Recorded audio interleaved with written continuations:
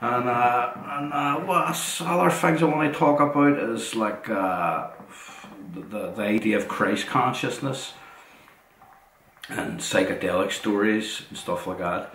Like harking back to the last talk when we were talking about ecstasy and how that promotes like a real sense of well-being and empathy on its users. I've taken a sip, of course, you aren't getting no dodgy rat poison shit, but it promotes like a really like healthy well-being, and some would almost say it was similar to what Christ must have been going through, a Christ consciousness. And the idea of Christ consciousness is that there's people from all walks of life in every culture in the world, be it Buddhist, be it Muslim, be it fucking Christian, whatever. But they all are basically just ascended spiritual masters who have reached a level of complete non-ego dissolution where they become bliss, reportful, inspirational to others, influential. They have a blissful fucking atmosphere by being around, and their knowledge is always never tested by ego. When it's like the idea that the Bible isn't just a made up story, but it's an actual psychological state that humans can transcend as sentient beings, you know what I mean? So I'm big into the idea of Christ consciousness. I'm big into the idea of how Christ consciousness can manifest in psychedelic drugs like fucking ecstasy, where you get that loved up, totally happy feeling all the time. And also some of the fucking things that I read about the Holy Spirit, feeling the eternal soul of the fucking your inside being burning forever. I've had that on fucking psychedelics as well. I literally felt my body and soul reduced to nothing but a burning entity, just like a candle burning forever.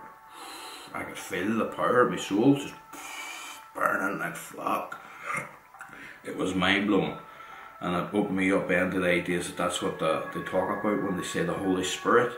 Now you can laugh your ass off and say, "Oh, screw you, just talk too much drugs, man. You think you're Jesus by tackle? We've all done that before, for fuck's sake. We've all done a wee bit of drugs before." No, but it was what I'm starting to realise is that the idea going around now that's on YouTube and stuff is that maybe some of those religious texts definitely were borrowed from psychedelic experiences. I mean, even if you go into a church and you look at how a church ornate imagery in the ceilings and the curves and all the patterns, it's like it's very much evoking of this type of state you get into when you're on fucking psychedelics. So Christ consciousness is something worth thinking about.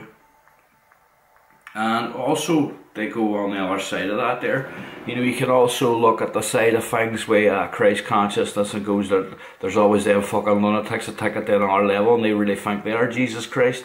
Like they totally believe it's not a mode of consciousness, they believe they are JC and the fucking flesh.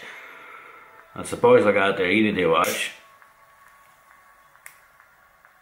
One of these boys is a boy called Marshall Applewhite, or Marshall Applegate, Applegate, whatever you call him anyway. But he started up a cult called Heaven's Gate, and they all basically thought that they were all like non-human beings, and they had transgressed a higher non-human state of mental capabilities. And the big delusion that cult had was that there was a huge intergalactic spaceship travelling behind a comet Hale-Bopp, and it was going to come in the Armageddon and sweep their souls up so they could go into another fucking universe and reach a status of clear. And clear was of course their death, where they actually all ended up fucking topping themselves. That's where Christ consciousness can go the wrong way. Definitely, you're on a fast track to nowhere with that sort of Jesus consciousness. He was so fucking mad that he had them all fucking castrating themselves. They all cut off their fucking dicks and all, and abstained from sex and sexual thoughts. They were all fucking cooked.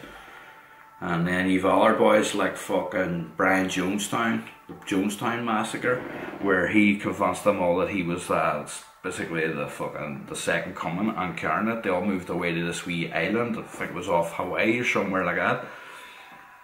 He had them down within a few months. It was no longer let's all hold hands in the happy tree of Garden of Life.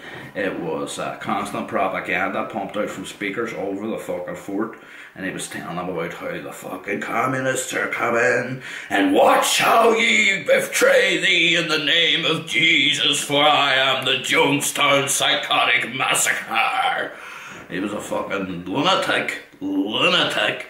So that's where Jesus consciousness can go down a dark path. So even there, and even myself exploring psychedelics, you have to be careful with the fucking faculties of the mind. I mean, it's cool to believe in Jesus, but it's one thing to believe in him, and it's another thing to be surfing with him on a crest wave with 100 fucking dinosaurs flying behind you and pink fucking picadillo fucking fluff attire. No, so it's something to think about for definite.